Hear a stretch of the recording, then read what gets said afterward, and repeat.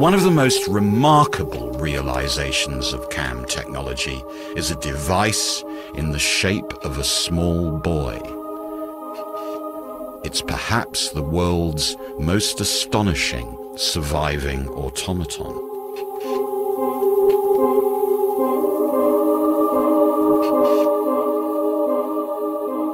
What's on this card is a piece of writing made by a 240-year-old machine. One of my favorite machines, one of the most magnificent automata of the 18th century. It's this boy, this writer. He was built in Switzerland by Pierre Jaquet-Droz, one of Switzerland's greatest clockmakers. And the aim was, I think, to mechanize reason and automate the passions. Jaquet-Droz was about 50 years old in the early 1770s when he designed and built this masterpiece.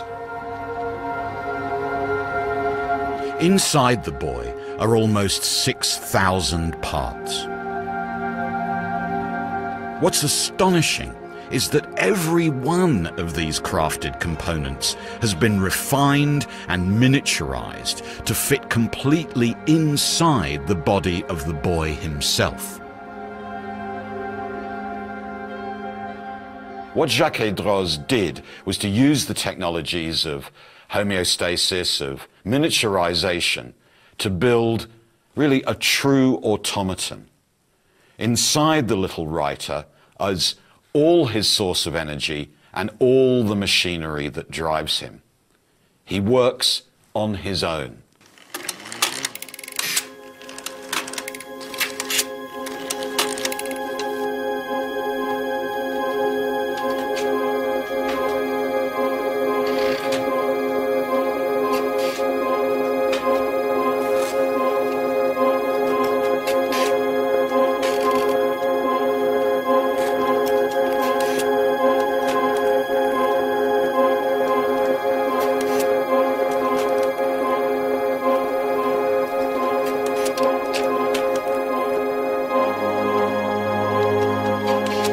At his core is a great stack of cams.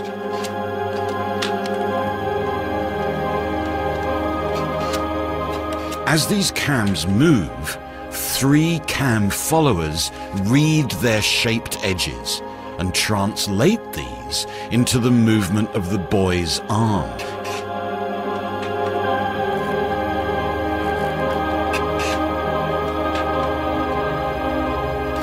Working together, the cams control every stroke of the quill pen and exactly how much pressure is applied to the paper, so as to achieve beautiful, elegant, and fluid writing.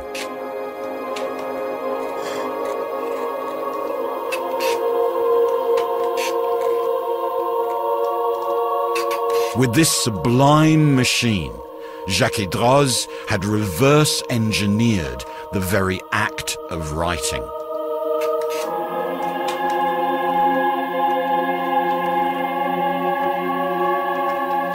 But the mechanical boy contained one perhaps even more astonishing feature.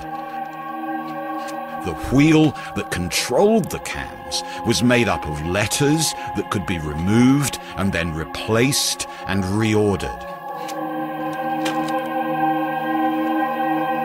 These allowed the writer, in principle, to make any word and any sentence. In other words, it allowed the writer to be programmed.